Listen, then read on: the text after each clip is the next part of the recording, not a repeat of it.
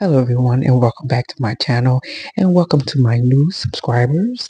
I'm so grateful for you all. Today we're going to learn how to make a triangle using the granny stitch, and we're going to use this for a shawl. I'm not going to make a shawl in this video, but I'm going to show you how to make that triangle. So let's go ahead and begin and make your slip knot. Now normally I would make a magic circle, but for if I have any beginners in here, we're going to start with a chain. So what you want to do is you want to chain 5. 1, 2, 3, 4, 5. And now you're going to go into your first chain that you made with your hook. Put your hook into that stitch and pull up a loop and pull through both of those loops. And now you have your loop here. Now, once you've done that, go ahead and chain 4. Now that chain counts as a double crochet, chain 1. So now we're going to go into our circle that we made, and we're going to make 2 double crochets. There's 1, that's 2. I meant to say 3. 3 double crochets, and there's 3. Now you're going to chain 2, 3, sorry, and go back into the stitch again with another 3 double crochets. Now with that chain 3, we made a little gap there because we're going to go into that stitch with 2 clusters of granny squares. So now at the end, go ahead and chain 1 once you put those 3 double crochets into the end, and that's what it should look like. So at the end, you make 3 more double crochets and you chain 1 and then an additional double crochet to that. Now we're going to chain 4 and turn your work. And right in that space where you made that chain 1, you're going to go right into that space with another 3 double crochets. Remember that chain counts as a double crochet plus 1 or chain 1. So now that I have my 3 double crochets in there, go ahead and chain 1 and go right into that center stitch, that center loop there with 3 double crochets, and then chain 2, and then go back into that same stitch with another 3 double crochets. And this section here is the point of your shawl, so that this would be the part that would hang at the bottom. I don't really like to make that too pointy, so I only chained 2. Now, once you've made those 3 double crochets, once you made those 2 clusters there, go right into that next chain 1 space and make 3 double crochets, and then chain 1, just like you did on the other side. You started with a chain 4, and now make another double crochet in that same space. And this is going to keep the bottom portion straight, and keep it from curving in. So that's why you put that there. So now you should have 1 cluster on one side, 1 cluster on the other side, and 2 clusters in the middle. So now go ahead and chain 4 again and turn your work. And now basically all you really do is just continue repeating those steps. So go right into that chain 1 space you made at the end. After you make your 4 chains and make 3 double crochets and chain 1.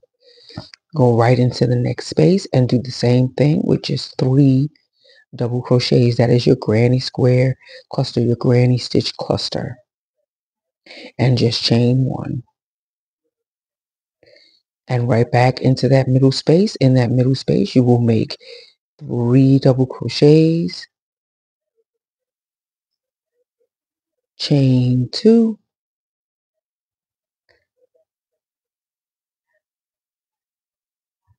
and then make another 3 double crochets.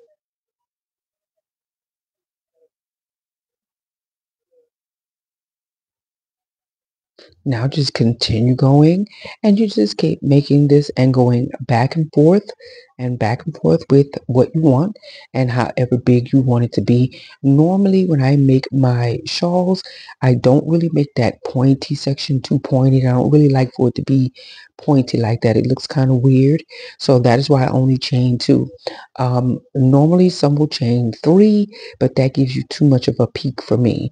And as I said, that peak part is the portion that will be at the bottom of your project. The line at the bottom of of your triangle is where the top portion is. That's where your neck goes. So this is what it would look like as you go back and forth and you just make it as big as you want to. In a moment, I'm going to show you what I'm working with already. I have a swatch that I've already started, but I just want to show you how to do a couple more rows, or I think I might have just done one more row for you just to make sure that we got it straight. So chain 4 and turn your work and go right back into that stitch with 3 double crochets. Remember that chain 4 counts as a double crochet, chain 1, and just follow your pattern along. Go into each of those spaces with 3 double crochets. And the best way to know that you're doing it correctly is on each end, you should have 4 double crochets, and in between, you should have 3 with the exception of your point. So when you get to your middle section, of course, you would make 2 clusters of your granny square stitch. So go right into that middle section with 3 double crochets, and then chain 2 once you make your last double crochet, and then go back in with another 3 double crochets. And as I said, if you want that point to be even pointier, whatever that means, you can add 3 chains instead of 2. But I don't really like that point too much, so I'd rather just do 2 double crochets and 2 chains in there. So now I'm almost to the end of the swatch here. I'm making my last 2 double crochets here in this section. And then once I do that, I'm going to chain 1 and go right into that chain 1 space with 3 double crochets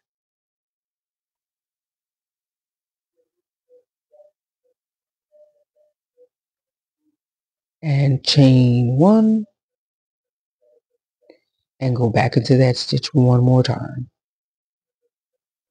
So that is what she should look like as you're making your way around. Those ends should not curl in. So that is why you make that chain 1 at the end and you have your 4 chains in the beginning. So this is what I'm working on right now. It's a nice big triangle and you make yours as big as you want. You can either make this for a baby or a toddler. Of course, you stop at a certain point. It's very versatile, so you can make it as big as you want to. So that's going to be the end of our tutorial. Please don't forget to like and subscribe and follow me on Facebook, Instagram, and TikTok at Camtai Handmade Crochet. Thanks for watching. Have a great day. Bye-bye.